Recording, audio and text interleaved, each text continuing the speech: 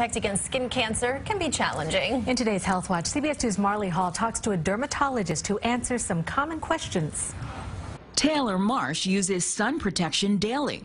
When choosing sunscreen, she looks at the SPF level first. I just go for something really high, that's clean, hypoallergenic, and fragrance-free. From creams to lotions to sprays, finding the right one can be a challenge. Dermatologist Daryl Regal says the best kind is the one you're actually going to use. Sprays are the most commonly used type of sunscreen. The issue with spray is it's hard to sometimes know where you missed. So we recommend you put 2 coats of a spray on. The American Academy of Dermatology says look for broad-spectrum, water-resistant sunscreen with an SPF of 30 or higher. And it's okay if the product doesn't have an expiration date. Most last about 3 years.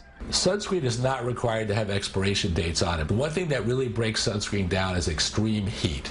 So if you leave it in your car, that will actually break the sunscreen down.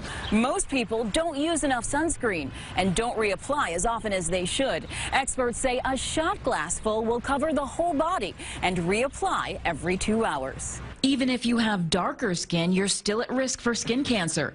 And it's never too late to protect yourself, even if you got too much sun as a kid. The damage you get from the sun is cumulative. There's sort of a meter running on your skin. It never really goes backwards.